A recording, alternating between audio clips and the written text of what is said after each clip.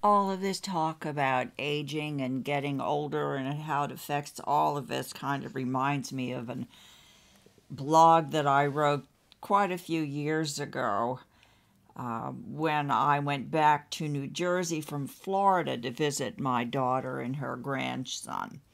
Well, everybody likes the mall, so we wound up going to the mall, and it was a humbling experience and not the homecoming that I expected. Nana, my grandson said in his trendy Star Wars t-shirt, "We're going to get you out of those grandma jeans. No one wants those high-waist straight things anymore except old people. You need to get more modern, 'cause your face looks young." Well, I was both flattered and shattered at the same time. I knew my sweet little darling grandson had my best interest at heart, so I tried not to drop dead from humiliation right there in the middle of the mall floor.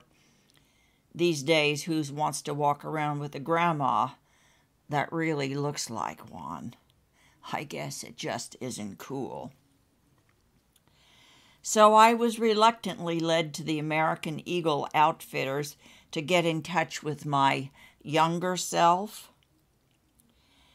With a new understanding of reality bites, after numerous trials of pushing and pulling into all kinds of jeans, straight-legged, flare-legged, high-waisted, low-waisted, I squeezed in just the right young Nana, hip-hugging, flare-leg American Eagles.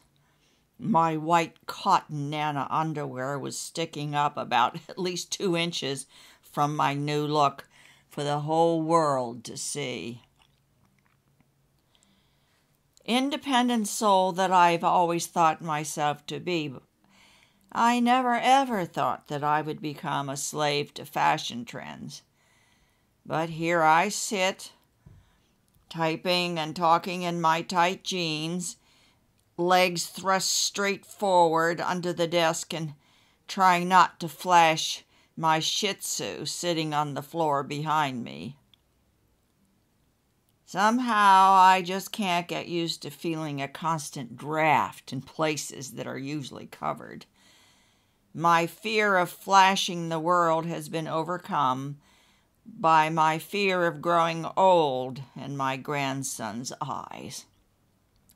Oh my gosh, who would have figured?